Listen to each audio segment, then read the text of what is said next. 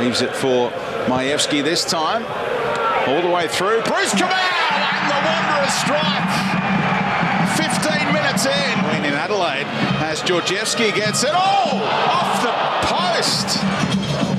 Well, that pass is going to be chopped off. Majewski! And on the follow-up, Georgievski! And it's 2 for Western Sydney. He's had a few chances already. Pass Village.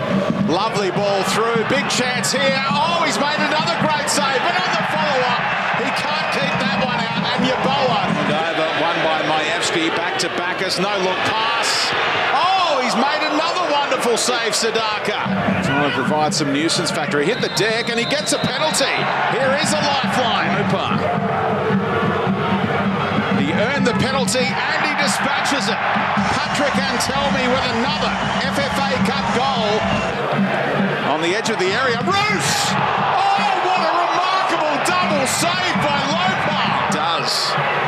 Across the face. Oh, own goal. It's a horror show from Village, and the 3-goal lead is restored. Movement to that near post, trying to get on the end of it. Picardas is a real live wire inside the area. They hated that challenge inside the area on Russell. The Wanderers teammates going to bat. Fine. Picardas, who's been giving away so many. Yeah, he is off. Yanni Picardas, a straight red card to Majewski. Here's Russell. Oh, great strike, young man. Right into the bottom corner. And that is a goal to savour for Western Sydney Wanderers fans who are licking their lips.